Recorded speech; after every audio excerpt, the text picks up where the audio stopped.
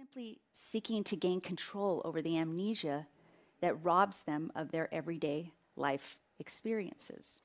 Post-hypnotic amnesia, and is actually used as a model for researching functional amnesia, like the kind that can be caused by a traumatic brain injury. So even though some hypnotists have collective amnesia, they seem to have forgotten how we got into this mess. They want to go back to the very same point. Please don't let them ever forget. You see, not always have we suffered from amnesia. Not always have we forgotten how to conjure up spirits. Both hippocampi on both sides. And he ended up with one of the worst known cases ever of amnesia.